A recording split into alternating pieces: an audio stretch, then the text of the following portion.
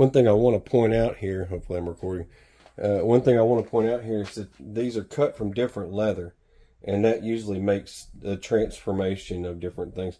And the reason why I always make, you guys don't see it, I usually don't show it, but every time I make something, I usually make 2 of them, because I usually, I'm not perfect, never have been, and as much as an expert you guys might think I am, I always screw one of these things up, and so I always do 2. So everything's got its imperfections, and I wanted to point that out. Like with this one, there's nothing wrong with it. Everything, the rivets are perfectly fine. Same with this, absolutely nothing. When that dries, it's going to lighten up a little bit. It'll kind of be like this one. You could tell they're cut from different leather. This one is a little oblong here. It wasn't cut perfectly. It does have a burn on the inside here. It's messed up a little bit. That had nothing to do with my project. I just went ahead and did that. This rivet didn't get straight enough. It's kind of crooked. You won't notice it, but I do. This one, perfect, straight rivet, and no stains or anything on the back. See that? See the differences? Here, when I was designing this, it was a little bit too short. Now I'm going to have to straighten it up a little bit. It was a little bit too short, so all I did was add leather to the end of this, and I'm going to run a rivet straight through that sucker, or basically a snap straight through that sucker. This will end up being this belonging to this one. This was the backup replacement for any damages that might have come from me getting in a hurry or whatever. I get anxious too. People get anxious watching me, and I get anxious when I'm working, so I tend to start screwing things up. So this is the dummy spare, the screw-ups, and this is the one that is going to be intended for everyday use. But there will be 2 when I'm done. One just won't be as fancy as the other one. This one being the fancy one, this one being the extra and spare. So if anyone wants a spare, hit me up. There'll always be a spare. Alright, I gotta get finished. I always take everybody through the short end of the video and then stop. I ran into some complications. I had to stop, and I noticed I didn't have any sheen, and without sheen it won't look like this.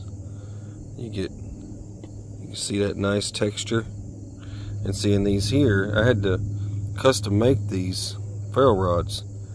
Those are, zoom into that a little bit better. Yeah, those are actually fat wood, lighter knot, whatever you want to call it. And I added a little steel broadhead to mine. I did it slightly different. Same material, same length. This is Titan survival cord. Yep, put that in there. And then I had to do the 2 ferrule rods. And I just went ahead and did 2. And I noticed, the mistake I made here, that was too short. I extended it. But this isn't the one that's going out. This is the one that's going out. So this is done the correct way. I didn't like the snap being on this side, and when I felt that, I was like, nah, they're probably not gonna like that. So I did this one backwards, see, and it snaps on the other side. And some folks don't like that. I did Chicago screws and rivets, so it is steel and steel, so they're not going to come apart. These are nickel. Nickel's cool. It's like a gun. It's like a gunmetal. So that's like the gunmetal. And then over here, I did the brass. That's the first one that I did gunmetal, and I was like, I'm gonna save the gunmetal for this one over here. So I ended up doing. See the differences? This one's got the screwed upness. This one doesn't have any of the screw ups. So I always like having something I can start with, and as I make mistakes, I don't do it over here. So that's how this one's. These are solid. I am so freaking happy. I am really happy with how both of them turned out. I love them both. They're amazing. This one I have to say goodbye to. It's off to another land, but these are awesome.